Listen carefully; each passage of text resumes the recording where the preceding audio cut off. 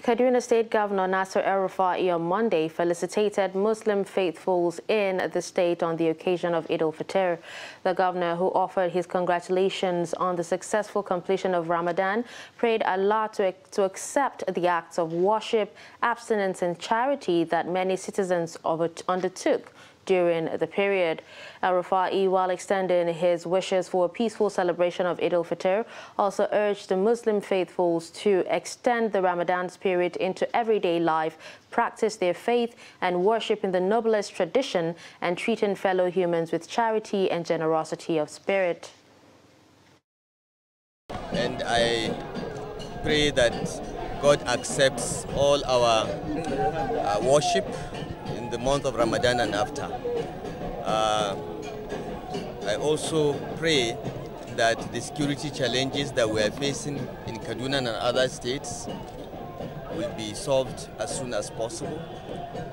I call on all our people to continue to live in peace, to be tolerant of one another, and know that we share a common humanity. I wish everyone very happy Eid al-Fitr. Eid has a lot of significance.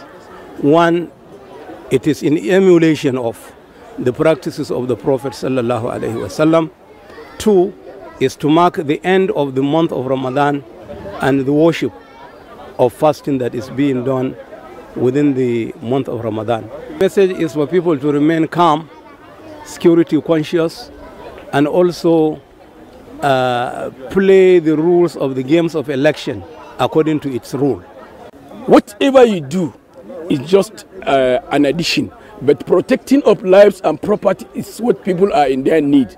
So the leadership of today should endeavor to rescue those who are in captivity, because some people are now in captivity and they have been in captivity for long. Let them be released by this government. Let them do all that they could to release them so that they can go back to their respective homes and continue their normal lives. And in the future occurrence, the government should divide means of protecting lives and properties, especially the situation we found ourselves now. You cannot travel on train, you cannot travel on the road, you cannot even fly.